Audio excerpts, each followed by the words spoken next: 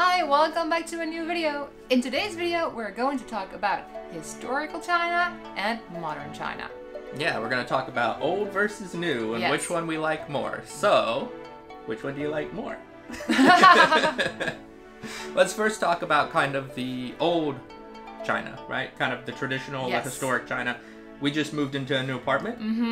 New apartment to us, but it is in a very old area of Beijing. We are living in the hutongs, which are very historical, very old. They have been around for hundreds of years. Like, we go out of our little hutong now and we can immediately see Zhengsheng Park, which used to be part of the Forbidden City. And if we walk a little bit, we are at the Forbidden City. It's like a 2-minute walk. Yeah, so we're very close to the historical center. Yeah, so like when we think about old China, we often think of like old pagodas, or we think about like the historic buildings like the Temple of Heaven or the Forbidden City. Yeah, or even the terracotta warriors in Xi'an. Right. Those are very old. We have Pingyao, a very old city where one of the first banks was founded years ago. Yeah, and you even did a trip where you went along the ancient Silk Road, right? So you went to many different places, and one of the places that you went to is actually part of the sponsor of today's video. Yeah, during that trip we started in Xi'an, which used to be the capital during the Tang Dynasty, and back then it wasn't called Xi'an, it was called Chang'an, which was the old name for Xi'an. And Xi'an, as you might know, was a start or end point, depending on how you look at it, from the Silk Route. Yeah, and so the sponsor of today's video, the company is called Xi'an. It's a media company, and we'll tell you more about that later, but they have done something pretty unique where they blended both the old and the new. So we'll tell you about that in a little bit, but let's hear more about your trip and kind of what you did on this Silk Road trip. Yeah, we kind of like went back in time, so we traveled from Xi'an all the way to Urumqi in Xinjiang and stopped by some historical places that were very important on that Silk Road. So I visited the Mogao grottos. Maybe you've heard of them. They are very old and beautiful grottos that were carved by people. I think they're similar to the ones in Datong, and in Luoyang you have those type of grottos as well. Yeah, so there's a lot of like really kind of ancient artifacts, I guess you could say. Especially if you go to the museums, you can see all these ancient artifacts of, well, the ancient times, right? And I think that's really interesting because like China has one of the longest kind of continuous histories of any like area, or I mean you wouldn't say nation because it's been multiple kingdoms and multiple nations, but yeah, maybe. Society, I guess you could say that they've shared this long history, and you can still see that in many places today, like even in our neighborhood like we're talking about. What are some of your favorite kind of historical places or buildings or artifacts that you can think of? To begin with, the Great Wall. I mean, that is very impressive, thinking about how people built that wall with their hands. And for so long, like so many kilometers on end, stretching out. So that is very impressive, and it's amazing kind of how it's now kind of old and new, the Great Wall. I mean, we've both been there a couple of times. Like, a lot of the parts have been restored, and they look kind of like very modern and new, and not anywhere close to what some other part look like that are very remote and have not been restored. So there you can also see how they're trying to preserve the old, but making it look like almost too new. Yeah, well, I mean, I've seen pictures of the Forbidden City where it was like overrun and there was like bushes and stuff growing, because there was a time period, and I'd have to look up the exact date, but there was a time period when basically it fell into ruins because the people, like the government wasn't taking care of it. And luckily things have changed, and now things are being preserved, quite a lot of things are being preserved now. So when we look at like specifically Xi'an, like the terracotta warriors, like that's pretty impressive. I think the first time I went, they only had uncovered a little bit. And then when you went back, you took more pictures, and I was like, whoa, I didn't see like half of this. Because they're still slowly like excavating it and like slowly bringing it back in. It's like one of those things that is pretty impressive. And then like in Xi'an, we had like the Wild Goose Pagodas, and like those buildings are pretty impressive. And then... And also, not too far from Beijing, like north from Beijing, there is the Hanging Monastery, where it's a monastery that was built on a cliff, and it's really hanging on that cliff. Yeah, you went there. It's also very old. I haven't seen that one yet. But there's like a lot of different places that have been kind of restored. So there's many places that we've seen and things that are, you know, pretty impressive. So when we think about kind of the traditional Chinese or the traditional like Chinese culture and Chinese buildings and stuff, we oftentimes romanticize that as foreigners, and just as people in general, we often look back to the past and say, oh, must have been such an interesting time period to be alive. But I don't think it was like, it must have been real like tough like times to live in. Especially comparing to how we live now, and with older modern technology that we have, it's such a difference.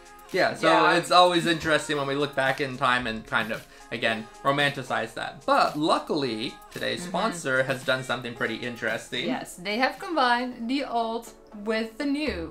So, old traditions with new modern technology. Like we said, the sponsor of this video is Xi'an, and they have created a filter for Instagram which will kind of take you back to the Tang Dynasty.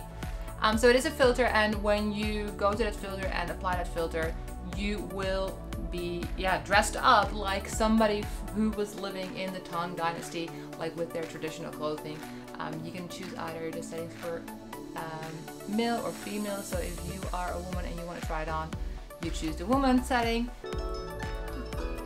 So this is what it looks like on me. And this is called Tang Costume. So you can see it down at the bottom. It's called Tang Costume. Yes. So this filter, as you can see, it's really funny, really fun to play around with, and you can look like you're in a traditional Tang costume. Yeah. And I mean, Tang Hongfu. Tang Hongfu, not a costume, but the actual filter is called Tang Costume. If you have Instagram, try it, share it, and make sure to tag me, because I would love to see it. How it looks on you. Yeah, so tag Go Yvonne on Instagram so we can see how it looks on you. And I will tag myself, or I'll put myself in here because I also have a male one, which is also pretty funny. So that is the sponsor, and thank you to Xi'an for sponsoring this video and letting us play around with this this fun and funny app, because we probably would have never found it if they hadn't reached out. And there's actually quite a few other people involved in this, so check out the flyer and check out how other people are using it, because it's a lot of fun. So now let's move to the modern China. And what do you like about modern China? And so I think there's a lot of things to like about modern China. And we've been to many places, from Baidu's headquarters to JD, to the high-speed trains, and like... You went to some companies back in the south in Guangdong. Yeah, I was just on a trip down south, and I went to a couple of the high-tech places and companies, and even just like your phone is so modern. Like everything we do here, we use our phone. I mean, I know it's everywhere in a lot of other countries as well, but here you pay for everything. You get rides with your phone. You buy electricity with your phone. Everything is via your phone, which is like very modern. Yeah, and then like when we look at the modern architecture, like we see like some of these really impressive buildings that have been designed, like airports, like the Dashing Airport is really pretty, or the Zoom Tower is very impressive. Zoom Tower, yeah. And then there's also like just average, and I say average, just average like train stations. Some of the ones that we've been into are just like massive and impressive. Huge, yeah, and very modern.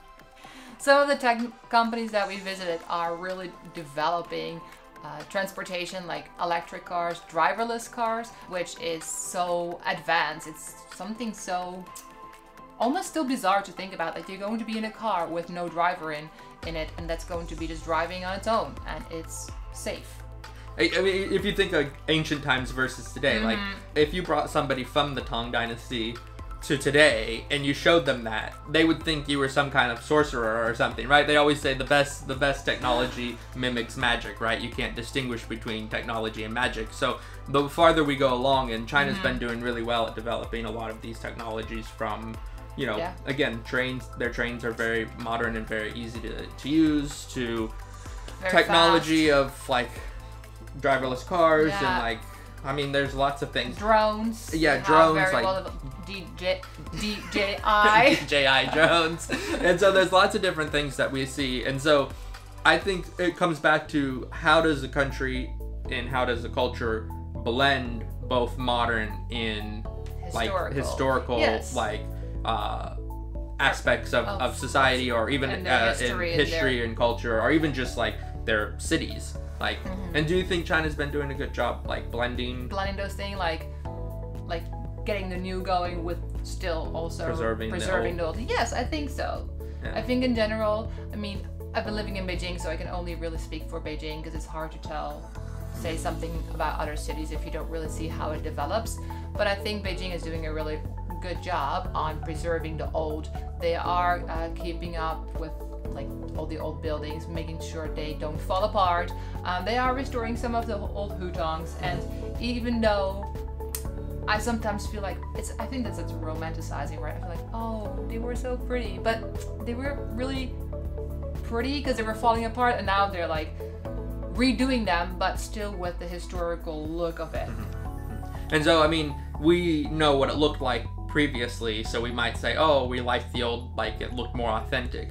But anybody that comes today will see these modern, like, representation of the old, like, but now it's just a building that's actually structurally sound. Yes. And there's plumbing and there's heating and there's things that we need, like, in order to live in these types of places. So, you know, when they restore it, if they maintain kind of the historic look, I think that's part of the restoration process. Because one thing they could do is they could just go into the hutongs and flatten it and build more apartment buildings. Like, that's very, like, if the government decided that's what they wanted to do, they could do that. And so when we look at places like the 798 Art District that has become a trendy place, they could have gone in and said these factories are useless. Yes, get rid of them. We want to build another mall, for example. But they didn't. They made it, like, they turned it into this hip place with, like, lots of galleries and little shops where people just can come and enjoy their time off. And the same with the Shogun Park that was featured just recently in, like, the Olympics, the Winter Olympics. And I even went out there, and, like, when you walk around, yeah, it's again like old, like, iron factory or some kind of, like, industrial factory that wasn't being used for, you know, 20, 30 years. And now they've they've modernized it to have new facilities to actually make it useful, has, like, a tourist attraction. And so that's pretty interesting, I think, in terms of, like, preserving kind of the ancient. And if you even go farther back, like we were talking about, like the Great Wall has been restored, and the Forbidden City has been restored. So there's lots of things that have been restored, and now they have a purpose again, which I think is really useful. Yeah. Yeah. So overall, what do you think? Do you like the modern, or do you like the ancient more? Oh, it's a tough call because I do love and like all the perks of modern society perks, right? And like, and no, I do like going modern buildings too. They can look nice, but I still think the old sometimes has more character to it. Yeah. And has more of a feeling to it. Yeah. Well, sometimes a lot of the modern stuff, although the architecture is interesting, it's still just a mall. Yeah. And so you go in and it's still the same shops. And there's nothing really, I guess, stands out. Yeah, there's nothing that necessarily stands out. So I can agree with you on that. I think I'm kind of in the middle. I like how they've kept some stuff, but obviously they've made the cities more convenient with subways and trains and, you know, cars and streets and things that we can use on an everyday. So that blending, I think, is important. I kind of lean more towards modern. I think you kind of lean more towards traditional and kind of historic. So too. But that's fine.